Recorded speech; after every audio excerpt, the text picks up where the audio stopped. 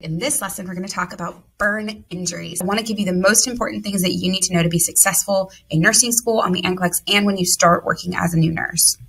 So I'm sure you're already generally familiar with what a burn is. It's damaged skin due to some source of heat or chemical activity. Now, there's actually 4 types of burns. Click the link below or visit nursing.com/NFN for a free NCLEX ebook covering the 77 key topics. One is a thermal burn, which is the most common. This is caused by fire or touching something hot. This is the kind of burn that you think of.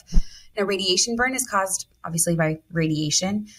Think of UV radiation as a common one. So even a sunburn is actually technically considered a radiation burn. We can also get chemical burns from any kind of caustic chemicals. Anything that's too acidic or even too alkaline can cause a burn. And then you can also get an electrical burn from an electrical shock. And these are pretty devastating burns because they kind of travel throughout the body. Now, the biggest problem with any kind of burn is that we're losing the benefits of the skin. What are our benefits of the skin? Well, the top benefit is that it helps to protect and prevent infection. It's literally our barrier between our body and the outside. The other thing it does is it helps us regulate temperature, and then it also helps us to regulate our fluid volume. I mean, it literally physically holds the fluids into us. So patients are at risk for infection, they're at risk for hypothermia, they're at risk for hypovolemia, okay? Now, the big reason they're at risk for hypovolemia is this capillary leak. It's exactly what it sounds like. The capillaries start leaking fluid. So that fluid can leak out of the vessels into third spaces like the abdomen or the extremities, or it can actually leak out of the wound itself and then it's just gone altogether. So again, hypovolemia is a big risk for these patients. Now, you're probably relatively familiar with the degrees of burns as well, but let's review them really quickly. A first-degree burn is red and painful skin that is intact. So a great example of this is a sunburn. Or anytime you get a thermal burn and it's just you don't contact it for very long, you can get a first-degree burn. Now, a second-degree burn is a partial thickness that involves the lower layers. It's gone all the way through the epidermis and it's started to affect the dermis.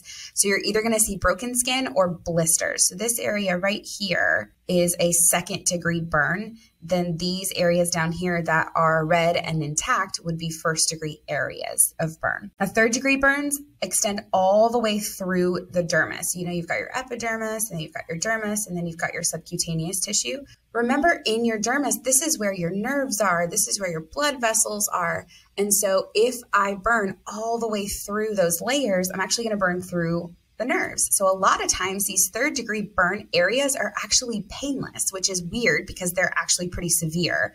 You may see white or black eschar. It's like leathery and thick. So this area here, this whitish light pink area, that's your third-degree burn.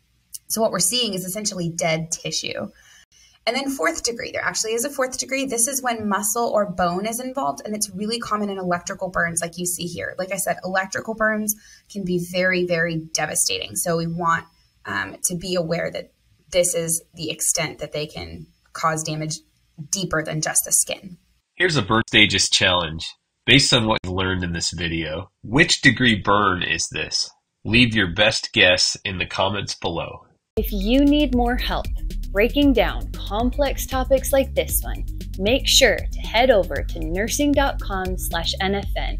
Click the link in the description below or scan the QR code to unlock your free NCLEX review that covers 77 must-know nursing topics. Make sure that you learn this, that we love you guys. Now go out, be your best self today, and as always, happy nursing.